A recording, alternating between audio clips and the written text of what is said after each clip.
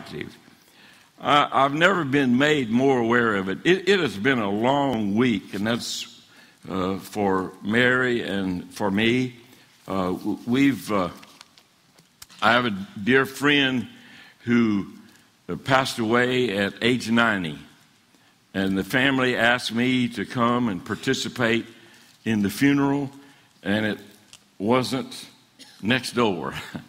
It was in Winnsboro, South Carolina. I don't know if any of you, some of you Trevecca people and you loyal Nazarenes might know Moody Gunner and his wife, who was a general superintendent. It was their home church in Winnsboro, North Carolina. And so they asked me to come, and Mary didn't feel up to going. And so my daughter Megan volunteered to drive her old daddy, and my ears are tired. We talked. I have talked since noon Wednesday for 18 hours, all the way there and all the way back. I took a pillow thinking maybe I'd get a wink of sleep and a little rest. Nope, wasted the pillow. Didn't do it at all. And then we went most of the way on Wednesday and got a motel, and she didn't stop talking, and I don't either. And then got up and went on, and I have to say to you, it was really wonderful. It may have been the most important thing to spend this time with my daughter, who is 53 years old, but still my little girl. It was actually wonderful. We talked about everything. We talked about her mother. Don't ask me to tell you what we said, but we did. We talked about everything. It was wonderful. We felt the presence of God. And so she got me there. She drove every mile, all the way there and all the way back, right through the mountains and the 18-wheelers and all the way there. And the service was Friday at noon. And, of course, that's Eastern time. And we did the service and went to the grave site and then drove all the way home and got back Friday night. So I'm running on something that's not human this morning, and I sense His presence. I thought I might tell you, I think the service and my part in it kind of is a spinoff of some things that the Lord taught me from this dear brother. His name was Ray McKenzie. He was 90 years old. He served as a Sunday school superintendent in the church for 40-something years. And somewhere here, if I can get back to him, I have a few notes that I wanted to share with you about Ray, because he was one of the most Christian people I've ever met. No pastor could ever have a more loyal church member than Ray was. And I learned some things from him. And this is not an afterthought. Over the years, I have always thought of this, and it's his input in my life. Ray was a listener. He would call me up and say, "Brother Sproul, I need you to go with me somewhere to visit somebody." And we did that quite often. In fact, we had people at his funeral that Ray and I had visited, and people that we got in the church that were unchurched. And they were there at his funeral, and they're still in the church and serving God. And so I mentioned that Ray and I went to see Mike and Sue Black. Now, this is what I learned from, as they affectionately call him over there, Brother Ray. And I asked God to please help me with this, because one of the tendencies of a person who has a gift of teaching, and that you can't take no pride in that if God gifts you to teach, is you never know when to shut up. You always got something you want to say, something you want to teach, you know. It's the negative side of the gift of teaching. And every gift has its positive and negative. And so, you know, I'm always thinking about truth and life and what matters, and it's always just brewing inside of me. So sometimes I need to shut up and listen. And Brother Ray, when he was with you, he was always asking about your life and your children and your family. It was never about Ray McKenzie. And in that way, ever since, his life has impacted my life, because I've thought of that again and again and thought to myself, James, you need to just hush and listen and find out about him. I remember exactly what he said to me when I became their pastor. He said to me, now, Brother Sproul, I'm Sunday school superintendent, and I'll take care of the Sunday school. You don't need to worry about that. And he did. He was faithful for all those years. He was a team player. Now, I'm taking this somewhere. Just stay with me. He was loyal, and everybody loved him, even the children. The way I closed my part of the funeral was, Megan told me on the way, she said, I remember when I was just like 11 years old, and we had big long tables, and we were filling Christmas baskets with apples and oranges and candy and all that, and it was me and Brother Ray, just the two of us doing it. We were going around the table and said, Ray McKenzie, Brother Ray said to me, Megan, just follow me. Just follow me. And I said to the people, it's the same thing Paul said, follow me as I follow Christ. That if they would just follow Brother Ray's example, they'd make it to heaven and see him again. It was really a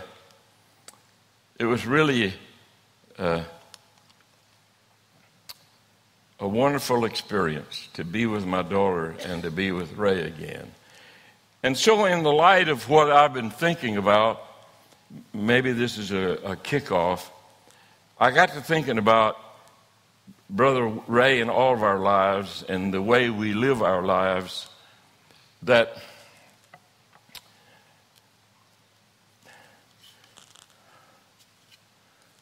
some of us are pluses,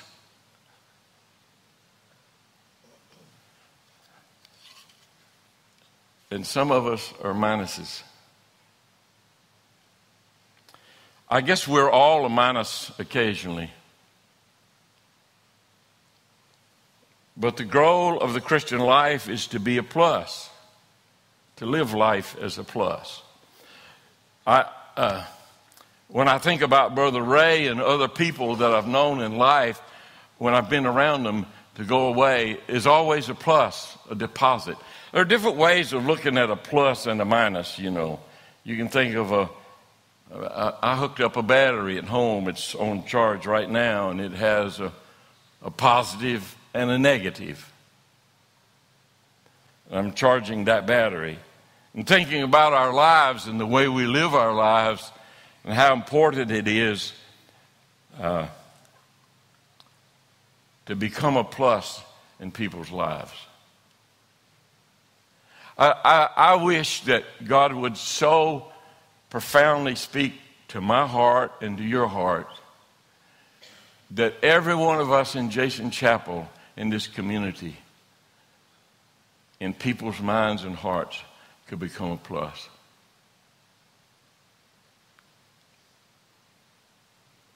I don't know exactly what you would do with this thought, but God has kind of pushed me in a corner with this whole idea that every day I want to end the day thinking that I've been a plus in somebody's life.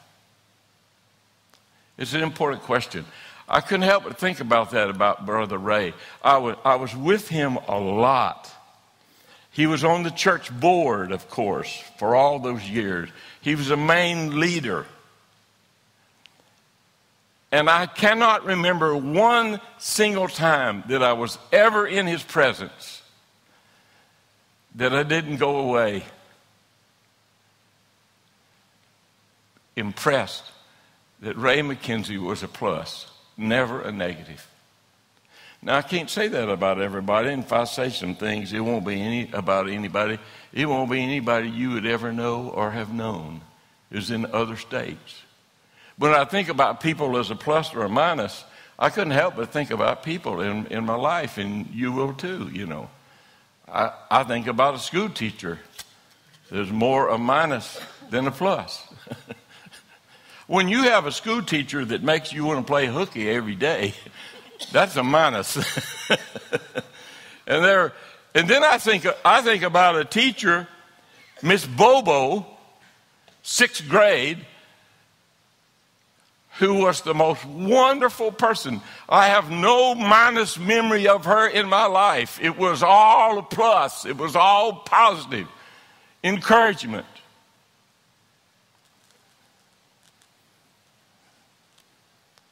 Now, I think about other people. I think about a man. I think about a man that I gave a good bit of my life to when I was a pastor at another place at another time. And because he liked to hunt or fish. And this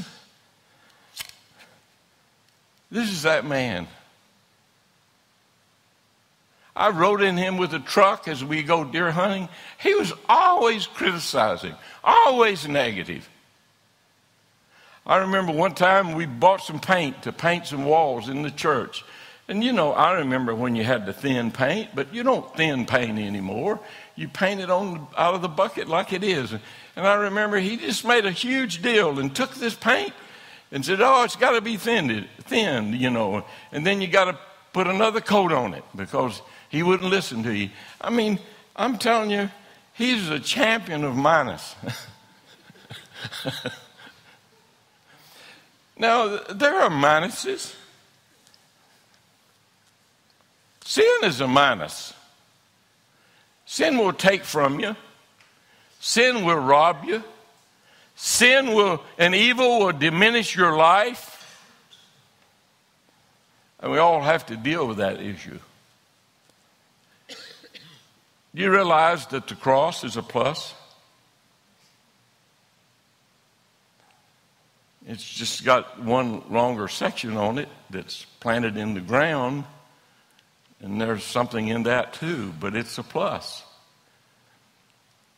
Jesus knew that sin and evil was a minus. It would take away. It'll ruin your life. It'll mess up your marriage. It'll destroy your witness. It's always a minus. It will deceive you and then rob you. And Jesus knew that. So he came to our world and became a plus. He made a deposit in your behalf. There was a deposit in every person's behalf made by Jesus at his expense. And it's enough to get you to heaven. There is enough grace in heaven to enable you to be everything God intended you to be.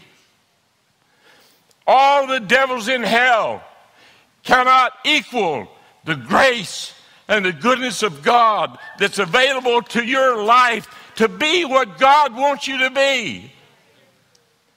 He is a plus. You have to draw on that. You have to open your life and be willing to receive what God has done in your behalf to make your sins are forgiven if you come to him in his name. Your debt has been paid. There is no balance. It's all done because of the plus, the cross of Jesus in your behalf. What has Satan ever done? Nothing. Just a negative. Withdrawal. I think about that in my own life, and I'm not setting myself up as an example. No way. I mean, this is what I want to be to my children, to my wife. I think for me, I'm kind of pushed, as I said, in a corner and saying to Jesus, you got me on this one, because some days in marriage life I've been a minus instead of a plus. And I look back and I realize that in my children's lives, there are times when I was just a minus and not a plus. And I guess we are all there. I don't want to put you in the category with me, but I've just had to say, Lord, you got to help me, because I want to be more and more a plus. When I meet someone, when I engage someone, when I talk with someone, wherever it is out there, I don't want them to walk away thinking minus. I could do without that. I want it to be a plus. That was a nice man. That man showed me grace. That man showed me love. That man showed me forgiveness. Because this brings us right back to where we started, that what God asks of us as Christians is not to memorize the Scripture, as good as that is. But He asks us to put that Scripture in our hearts and then make it live with our lips and our arms and our life, what we do and what we say and where we go and the way we respond to people. And then our lives become, we translate the truth of God. Grace is no longer just an idea, a concept about God that God did, but we make grace live because we dispense it. Forgiveness is no longer just about something God did for us on the cross, but we become forgivers because we are forgiven.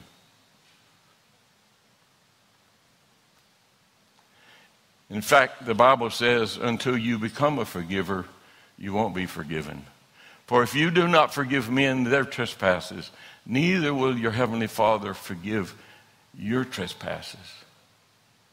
God calls us all to live as a plus. That doesn't dehumanize us. We're not.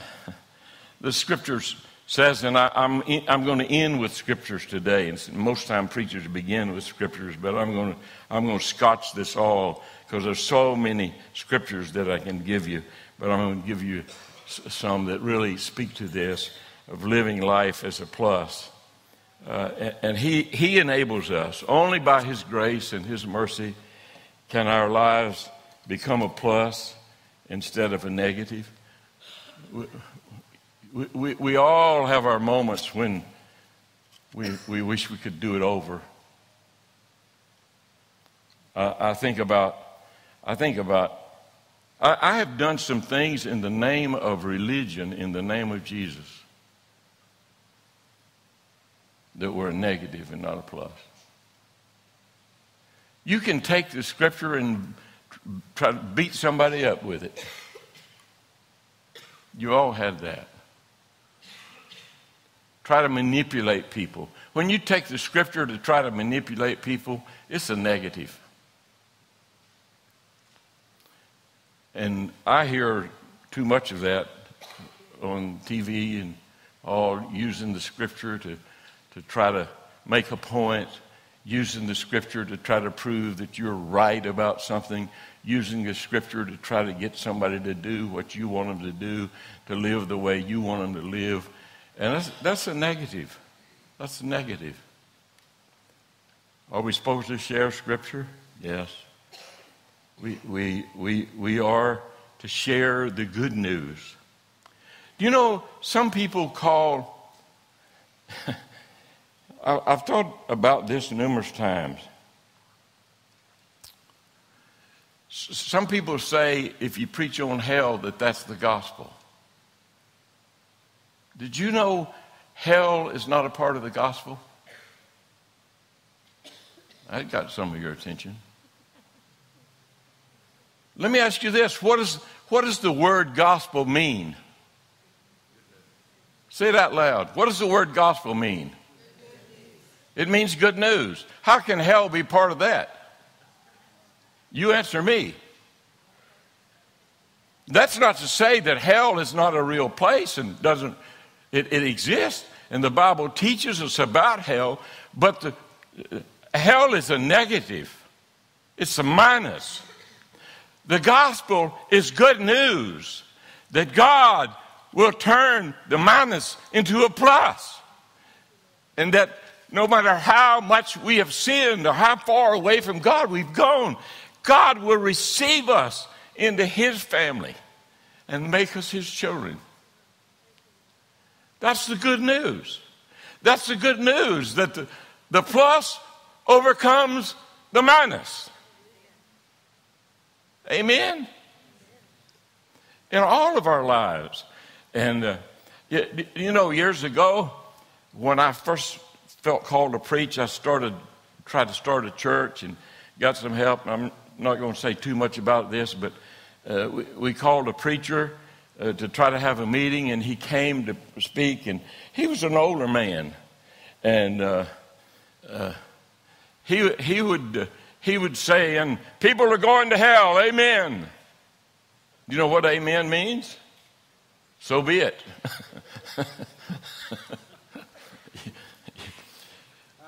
I think about the good news of the gospel. Gospel means good news. So the good news that in a minus world, a negative world, because of what Jesus has done on the cross and his investment in the church, that he can turn negative lives, minus lives, into positive lives. Aren't you glad for that? And what he asks of us is this simple but profound truth, that what he's done in us and changing our lives, that work its way out so that people who never will read the written page are confronted with the reality of the love of God and the goodness of God. It's so important, brothers and sisters. It's not about just going to church. It's about being the church. I was inspired thinking about my dear brother Ray. If anybody ever preached with their life, he preached with their life. If they had allowed the people that he drove to Sunday school and the people that man touched, church packed with people, not a preacher. He was never pretending to be a preacher. He was a fisherman and a beekeeper, worked for Uniroyal for 40-something years, and just like you or me. But it was incredible how many people, they couldn't let people speak, or we'd still be having the service. I'm telling you. Because and everybody would say, when I said Brother Ray's a plus, man, you got to, amen. This man was a plus in my life. He loved me. He cared for me. He reached out to me. And I thought, that's what the Bible needs. That's what the world needs. That we would translate the Scripture as people in our everyday life. You don't have to be a preacher or a teacher. You don't have to be something, if you just be yourself and allow what God has done for you to find its way out in where you go and what you say, how you act when you get cheated, what you do when you get lied on. Do you know when the plus is most important? When it's most difficult. Anybody can be a plus when everything's good and all the news is good. It's easy to be a plus. But when you're down in the valley and life is kind of turned on you, giving you a bad deal, it's not easy. And as a Christian, by the grace of God, you can still be a plus in that difficult. You'll never know how much your life speaks. You'll never know. If God finds you with the plus sign in your heart, I want God to give me a heart tattoo with a plus sign. If I could get my heart tattooed, I'd have it tattooed with a plus sign to always remind me every day that God wants us and needs us. This is not to put anybody down. I think you get that. You know what the bottom line of all this is? You really are important. Your life matters. Your life makes a difference. Megan and I talked about in all of that, 18 hours of driving, something like that. We talk about everything. And I said to her, have you ever thought about how you remember, and you do this right now, you remember certain moments and things and relationships with people that was nothing to them. They forgot it 2 days afterwards, but you brought it with you all the way to this time in your life. Didn't seem like much to them, but the way you received it, the way it impacted you, you can never forget it. It's like my wife's father told her one time she had an ugly nose, a minus. And all the times that I have told her she was pretty, hadn't been able to overcome that minus.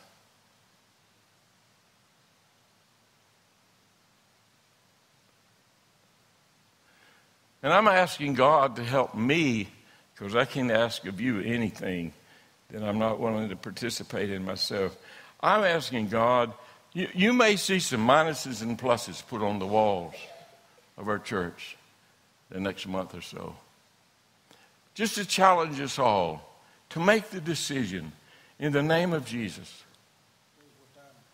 to be a plus in other people's lives.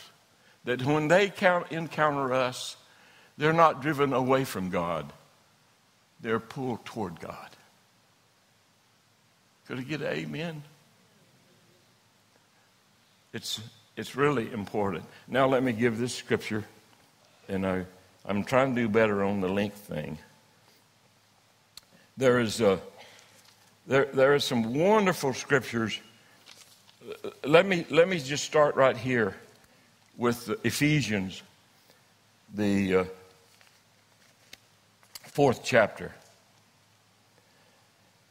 26th verse. Be angry and do not sin. Do not let the sun go down on your wrath, nor give place to the devil. Let him who stole steal no longer, but rather let him labor, working with his hands what is good, that he may have something to give him who has need. Let no corrupt word proceed out of your mouth, but what is good for necessary edification. Some of the translations uses the word over and over, edify one another. Means be a plus, strengthen, edify. Another word that we would use would be to encourage. The Bible tells us to encourage one another in the Lord. Make deposits. Meg said on our trip one time, she said, Dad, how many times when we're with somebody, we have really positive thoughts about them, and we never say it to them. We never say it. We just keep it inside. Like right now, I'm looking at Bendy. Excuse me, Bendy. But I have, You have been a real blessing watching your life and your commitment to the church. So why wouldn't I say that to you? Does that make you feel like a plus? And I say that in all sincerity. But normally I would never say that. And to our wives and our mates and other people. You know, it's the task of the enemy to silence us. Or just make us give minuses, criticize, judge. When everything about Jesus says, I love you, you're important, I care about you. If we could just have God somehow so instill this in our lives that we go every day with the intent to bless. And let me give you another. 1 Thessalonians 5:11.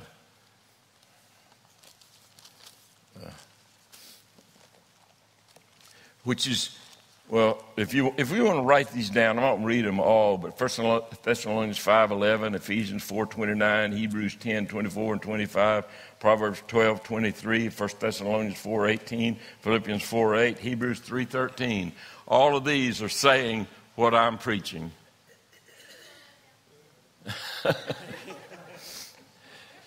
1 Thessalonians 5:11 is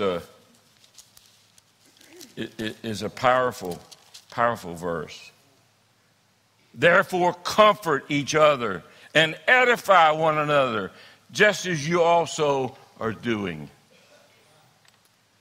So if you want to check out yourself and look up edify, comfort, you find that this is an important principle in the church. That God's people would become plus people who are always trying to bless somebody, encourage somebody, help somebody, strengthen somebody, so that when they leave, they don't go away with a minus, but you leave their presence with the plus. I don't know if any of you would ever remember, some of you, if you're in Nashville, remember out on Lebanon Road, there was the S-curves, and for years there was a house on the corner right where a street turned, and there was a big sign in the front yard, one of those religious kooks things that said Jesus is coming soon. Well, let me tell you who lived in that house. Maud Merritt. She was once a member of Nashville First Church of the Nazarene. Her grandson was a circuit court judge appointed by Reagan, Judge Merritt. He's a saint. In the last 3 or 4 years of her life, she was bedridden, and people never knew it. People never knew this. I went to her funeral, didn't even have a part in it because her family didn't know. She was my mother's prayer partner. And I would go to see Mother Merritt, Mother Merritt didn't need me. I needed Mother Merritt. And when she was in her 90s and couldn't get out of the house, I'd go, and I always walked away from there with a big plus sign in my heart. Never once did I ever go. And when we started the church and we were struggling, I was there one day. I never asked her for anything. First she said, I want to be a member of the church. I took her in. She never attended one time. She was a member of the church. And we were building the building there one day. She said, James, I don't have much at all. She had an envelope. And she gave me that envelope that had some coins and a few dollars in it. I put the money in. I still have her money.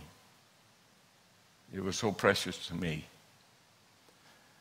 Because if I ever met a saint of God that was a plus, if you were discouraged, you could not leave her house discouraged.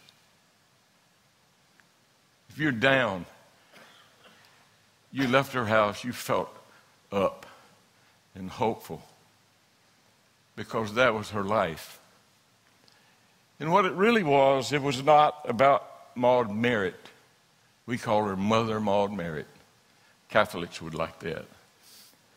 We call her Mother Merritt. And what it was is that I wish I'd have thought I'd have brought it and let you see. I have her little devotional thing that was given to me. I don't know how I got it, but I got it.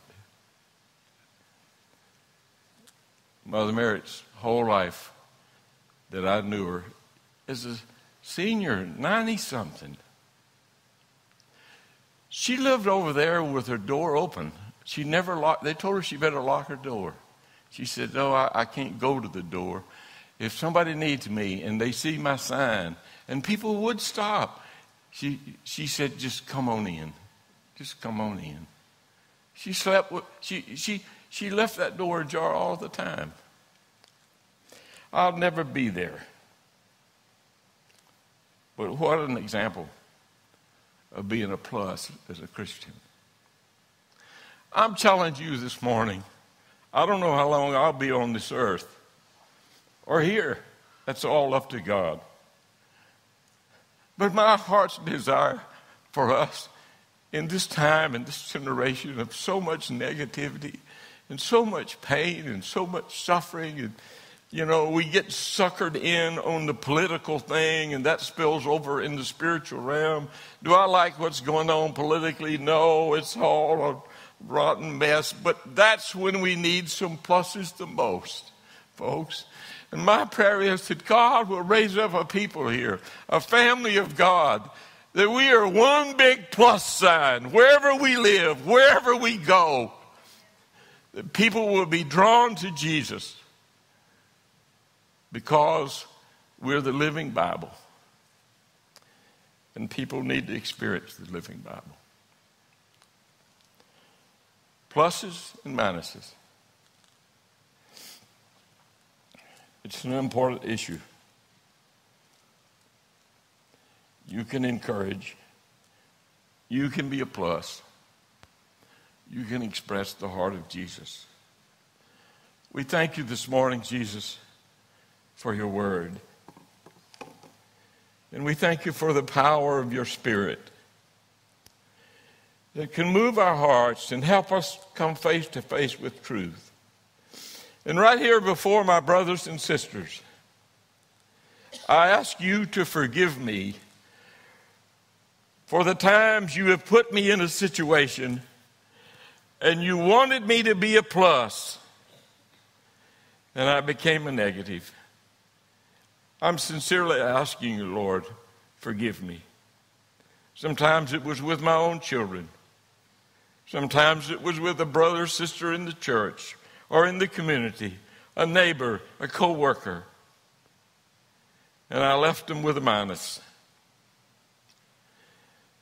Please forgive me, Lord. And I'll tell you, I'm human. I'll probably do it again, but I don't want to.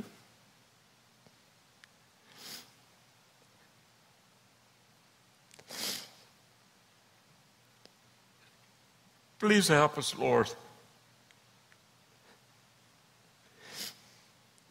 that our lives will become expressions of the good news, the gospel. It's a plus all the way. It's a plus. And we thank you for that today. Lord, you know I love these brothers and sisters, this church, this body. Will you pull us together until as a family, collectively, we're a plus in Dixon County. Bless everyone that's been here today.